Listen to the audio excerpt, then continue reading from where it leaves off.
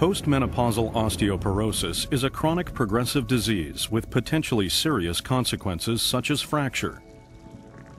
The rank ligand pathway plays an important role in the development of osteoporosis. Osteoclasts are specialized cells that resorb bone, while osteoblasts form bone.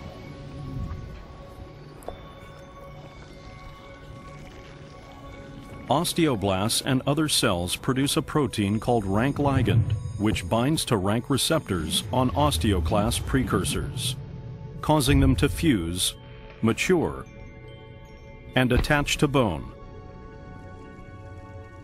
Rank ligand also increases the activity and lifespan of mature osteoclasts. After menopause, estrogen levels decline, which leads to higher rank ligand levels and greater binding to rank. As a result, osteoclast activity is increased, leading to excess bone resorption and a decrease in bone density and strength, and an increased fracture risk. The discovery of Prolia offers postmenopausal women with osteoporosis at high risk for fracture a different treatment option. Prolia binds to rank ligand and prevents binding to rank on immature and mature osteoclasts.